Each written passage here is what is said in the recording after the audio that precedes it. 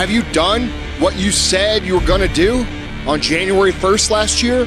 Did you stick to your New Year's resolutions? Or did you just talk about doing it? Did you just tell yourself, I'm going to do it after Valentine's Day, or after this vacation, or on Monday? Doing anything successful, doing anything important is going to make you inconvenient. There's always going to be a reason to wait. There's always going to be a busy schedule. There's always going to be something unexpected that happens. It's always going to be that way.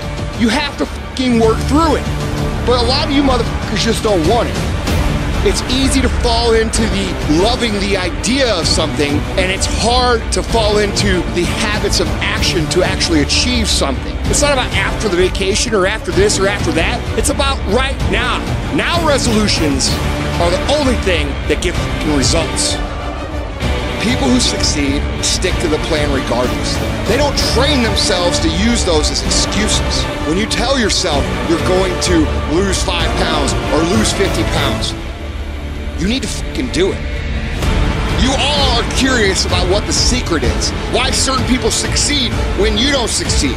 Well, I'm gonna tell you why. Successful people, while you're whining and crying about how things are hard and why things aren't fair, guess what they're doing?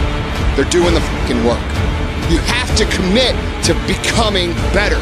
You have to commit to being a person of action. You have to commit to being someone who doesn't just talk, but follows through. I challenge you guys to become people who do instead of people who talk about doing. Make a resolution every day of your life because you only get one at bat. When you actually decide to make a change in your life, whether about weight or job, that's when you actually pull it off. It's religion, not tactics. Do you understand the power of one? It don't take 20 people. It don't take 10 people. It don't take 5. It take one. Step up to the plate. No more excuses. No more good reasons. No more victim mentality. Take responsibility.